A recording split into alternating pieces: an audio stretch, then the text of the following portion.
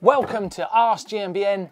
Anything at all. Clues in the name. You ask us questions about mountain biking and we try and answer it. We get those questions in the comment section down below the video, so get ready to put your questions there for next week. Also on the hashtag AskGMBN and on email ask@gmbn.com. Right, let's get into the first question this week, and it is from Colton Hogan, and he says he's stuck between a downhill bike or an enduro bike. He's thinking of racing downhill racing next season in Australia, but the riding locally to him does suit an enduro. He wants to ride a lot and he's a bit worried, is a downhill bike going to be too much out on the trails? Well, you know what, Colton, a downhill bike anywhere other than going down a hill probably is too much. They're pretty big beasts, a lot of travel, quite a lot of weight for climbing up hills. It's not going to suit it very well. So unless you're strictly racing downhill bike, I wouldn't do much else with it if I was you.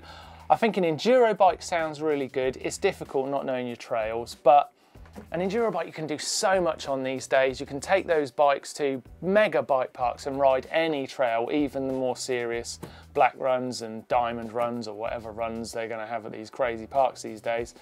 The difficult stuff an enduro bike is going to handle. So I would say maybe give that a go. If you start really enjoying the downhill and you're not enjoying the uphill, maybe it's time to move over to a downhill bike then. Hope that helps. Right, next question is from Cam Parko. Do I need tickets to go to an event like the UCI Downhill World Cup in Cairns? Typically at these big international events you do need tickets. You can usually buy them on their websites, the event websites.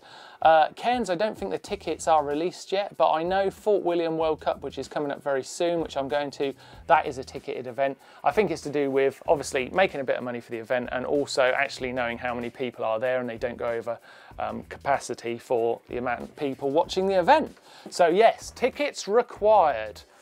Right, Stefan Esterhughes, he says, when going downhill, how much would you use your front brake in relation to your back brake when approaching a corner? Now, it's difficult to say because every corner is different, every track's different, different descent, steepness. The front brake is going to give you an awful lot more stopping power. Sounds crazy, but you've got all of your weight on the front end, so it's got a lot more grip to a certain point. Obviously, when you lose your front end grip with front braking, it goes very, very quickly. Rear end braking, you can use it to correct the bike's position coming into the corner, line yourself up differently, scrub off speed, of course. But if you really want to get great braking, then you're going to find it's all in the front end. Lots of grip just there. Oliver Richards asks, can I convert my 3x to a 2x, taking the big chainring off and swapping it to a bash guard? Well, Oliver, you can do that, and originally that's what happened. Most mountain bikes were 3x chainrings, and people started taking off either the big ring because they were never using that huge gear, or the smaller ring because they were just powerful enough not to need it, and it was saving them a bit of weight. But it wouldn't be a true 2x. A 2x setup these days is very popular. It's a great choice for a mountain bike, but the ratios have been really worked out, so you're getting all of the gears you need just using those 2 chainrings up front and 10 or 11 cassette at the back there. So you could do it. It might save a bit of weight. It might suit your riding. If you're not using that big ring, then you could take it off, but it wouldn't be a true 2x. Now, if you did convert to a 2x, you're probably going to be asking yourself, 1x or 2x? Well, to help you with that question, why don't you take a look at this video where we talk just about that. The last few years have seen the emergence of 1x drivetrains. Many riders have ditched their front mech and now rely on just one single chainring and a wide ratio cassette. But there is still room for that 2x drivetrain. In this video, we're going to take a look at 1x versus 2x. Right, back into the questions. Now, Wesley Minion asks, Martyn, a few episodes back you stated you were vegan. Have you been a vegan your whole life, or was it something you did after your injury? No, my injury, which was like 3 or 4 years ago, something like that. I was vegan before that, actually. And it's something I think's been really helpful in my recovery. I really love it. I enjoy it. I get a lot of stick about it in the shed here. Quite often, often asked what I had for breakfast. Today, I actually had Marmite on toast. It was very nice. great vegan breakfast with a meaty taste, might I add. It's the meatiest thing I eat, Marmite. Right, Mystique wants to know, actually it's Mystic, but I've changed his name to Mystique because it sounds like something from X-Men. It might be something from X-Men. Mystique? Keep going, Martyn. Do glasses really make a big difference for riding? Mystique's seen as a nice pair in the local bike shop. Bit expensive. Are they worth it? Yes. Short answer, they are. You're not going to get watery eyes when you're going down the trail really fast. There's different polarizations and colors to work in different terrains, whether you're in forests or in bright sunlight. They really make a big difference. I didn't think they would until I tried them. I never cross-country ride without glasses on now, so definitely give them a go. Philip Crocker asks, how can I protect my chainstay on my cross-country bike when the gear cable runs without an outer cable on the underside of his chainstay? Okay, so the usual way to protect your chainstay would be to wrap some bar tape around it. That'd be a really simple way of doing it. You can get chainstay guards. But if you've got, like Philip, you've got a cable running on the underside of your chainstay and it's actually only got outer cable for a part of it, so there's actual cable exposed, wrapping that bar tape around is actually going to constrict the cable and you're not going to get as good a shifting on it. So what I would suggest, if you really want to do it, is actually take off your cable on your derailleur and actually put an outer cable right across that final part until you get to your derailleur. Then you can simply zip tie it onto your chainstay and wrap that in bar tape. So then everything will be nice and protected. That would be my suggestion. Next question is from I'm Paraf and she asks, is it okay to drink soda, i.e. Coca-Cola or Pepsi or similar, while riding? Those drinks have got lots of sugar in them and sugar equals energy, right? Well, yes, it does. But they're also full of pop and bubbles, so you've got to be careful. Cross-country riders actually and pro roadies quite often use Coca-Cola or a Pepsi as their final drink on a ride because it gives them that great big punch of energy right at the finish. But it's always add the old fizz shook out of it, because that is no use to you. It's going to blow you up and you're going to feel absolutely dreadful. So yes, you can use them. Got to be careful because they are full of sugar. So you've got to be looking after your teeth, but get the bubbles out because you won't enjoy it. And if it's helpful, why don't we throw to how to recover during a ride, which should have some bits in there that could be useful. Take a look. Everybody has their own idea about the best method of recovery and what to do. Some people might just like sitting on the sofa with their legs up watching their favourite GMBN videos. While sitting around and drinking a protein shake does do something towards recovery, actually active recovery can be really effective to maximise your training. Alfie Miles asks, he's 12 years old and he wants to know which is the quickest way to ride berms when he really wants to gain some speed. Well, the great thing about berms is they've got an awful lot of energy packed in them, right? If you ride them at the right angle, at the right line, you're going to gain speed, but you really need to whip out of them. So you've got to judge the line. Usually a berm, to get ultimate speed out of it, needs to be practiced. But once you've ridden lots of berms, you do start to notice as you're coming into one, whether you want to get a really high line, whether you really want to cut short, or whether you want to really rail around the outside at the top. It really depends on the berm, on the length of it, the tightness of the corner, the descent into it. Lots of different reasons why it would be quick and help you gain speed. But one thing you can definitely do is gain speed in a berm. So takes a lot of practice, getting to know them, getting experience, but you're 12 years old, Alfie, you've got time, get out there and I bet you're going to start getting some amazing speed out of those berms. Right, next question is from Philippe Trullo and he's worried about getting a carbon bike. He regularly rides in Chile. His 90% hard rock, the bikes that he rides are constantly getting hit and chipped. Can a carbon bike stand up to it? Well, I would say it can. It can. I mean, they're amazingly strong, these bikes. You can add protection to them. There's all sorts of guards you can put on carbon bikes. You can do really simple things by putting cut-off tyres on the down tube to protect it from hits. But these bikes are really, really tough and they almost certainly can handle anything you can throw at them in terms of terrain. The problems with a bike like carbon material come when you start landing jumps out of line and you start cracking them because you've overstressed them. Once a crack comes on a carbon frame, then you are going to have some troubles. But they're amazing bikes. they're worth trying. Carbon makes such a difference on certain builds, so it's worth checking out. Right, next one is from Don Sadoltz, and he says, guys, I have a full face helmet, but no other proper gear. What should I get first? Well, that's a good question. What do you think, Alex? What should he get next? Knee pads. Knee pads. Alex is saying knees. Yeah, knee pads, I'd go with that.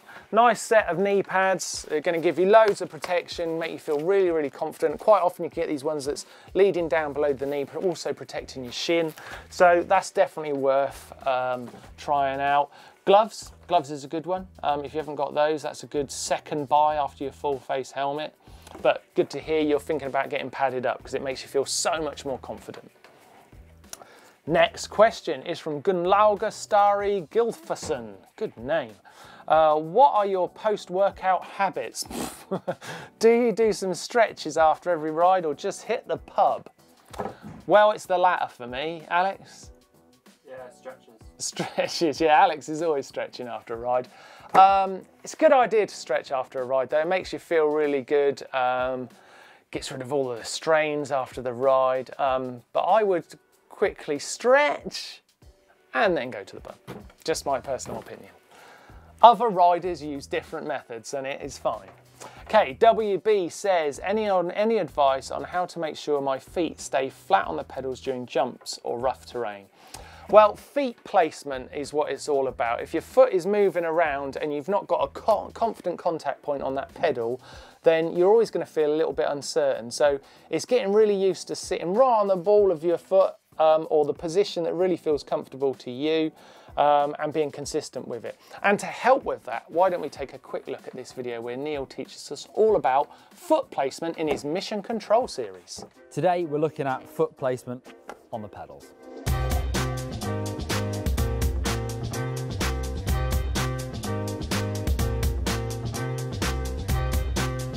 It's the quickfire round. We're childish. Right, next question in the quickfire round is Keto Judson. How big of jumps and drops can I do on my Trek Marlin 5XC hardtail? Well, be careful. Only as big as you can handle as a rider yourself. If you land it smoothly, then you're probably all right. Land it bad, you're going to regret it. Hugh Wiley says, my dropper post seems to slam upward really quickly. Ooh, dangerous. Compared to the ones on your videos. Is this okay? Well, it could need fixing. It's worth checking out. It might be the difference between using an air system and a hydraulic one. But yeah, worth getting it checked out. Why are bikes not made of fiberglass? Because that would be ugly. That would be gross. More MTB, that's a crazy question. Martyn de Grief says, what is behind your computers when you guys are presenting? I'm running a couple of videos whilst I get bored in between the questions and a tiny script. Right. Wrong Gear Rob says, is it a requirement that somebody has a beard or facial hair in the Dirt Shed show at all times? Yes, between me, Blake and Neil, one of us must have hair. If for some reason any of us should come in freshly shaven like I have today, although I've got a slightly red nose from the sun in the garden, Alex brings a beard on his face for us every single time. Thanks, Alex. No problem. Right, Seth Reichert says, would you recommend goggles with an open face or are sunglasses just fine? No, goggles all the way with a full face helmet. Sunglasses and a full face, it'll work. It's not going to look good. It's not going to look good. Callum B, can I put a 650B wheel on my 29er frame? Likely you can. Might run a bit weird in geometry. What you could try is running a 650 plus. So you've got a bigger tyre, takes it up to 29, but obviously you've got to see if you've got the tyre clearance in your frame. Some 29ers, you can do it, and it gives you a really different ride, but the geometry is still working. Next question from JC Cootsie. Does DH riders use clips or flats? Me and my friends are arguing about it. Well, hey, don't argue. You're both right. Downhill riders use clips and flats. Depends on the course and the rider. Isaac Ginestrand, I'm buying a new bike. Show off. Can I use a hardtail for downhill? Yes. Hardtails go downhill. You definitely can. You're going to be able to go faster on a full suspension bike, likely. on a full suspension bike on downhill, but hardtail can do it, and it can be a lot of fun too. It gets pretty bumpy. Mick Sutherland says, how do I get my mates to ride more, and would you rather ride alone or in a group? Personally, I like riding in a group. It's a lot of fun. One way to get your mates to ride actually is get a cafe en route or a pub en route and say, let's ride to that and back, and then work out a nice trail on your way to it. Because everyone likes going out for a drink or a cake. That's what I've found out. That's a good way of doing it. And that is this week's quick fire round. I've written a song and it's called Correct Me If I'm Wrong. That's the end of the song. It's very short. Correct me if I'm wrong. Right, this week it's Javier, and he wants to know how to shred harder. It's a simple question, so let's take a look and see what he's doing and what we can improve. Here he comes down a little windy trail. Swoop, swoop. Okay, I think I've got a good idea. You can see from that trail, Javier, that there's lots of swooping corners, and then you come into a little section where you've got a few little whoops. Now, what you're not doing is standing up really nice and straight on your bike. You look very relaxed, but you're not using those corners. Now, if you come into it a bit quicker and start getting a little bit of energy out of those corners, vroom, vroom, vroom, and then pumping those whoops, then you're going to gain some more speed, and then you would be shredding harder. And that is you corrected. You weren't wrong, but now you're strong. That's pretty good, wasn't it? It kind of rhymed. No. Thanks for watching this week's Ask GMBN Anything at All. Send us your questions in the comment section down below. Use the hashtag AskGMBN, or you can email us ask@gmbn.com, and we will try and answer your questions next week. If you've really enjoyed watching this video, then why don't you watch another one of our GMBN videos? You can click here to see our Power Hour, where Neil and Blake got as much as they could out of some trails in one single hour. It's a good video, that. And over here, you can click on a really cool video where you can see Neil and Blake having a manual challenge. Who's the winner? We'll find out just there. Click on the globe to subscribe, and don't forget to give us a thumbs up like. See you next time.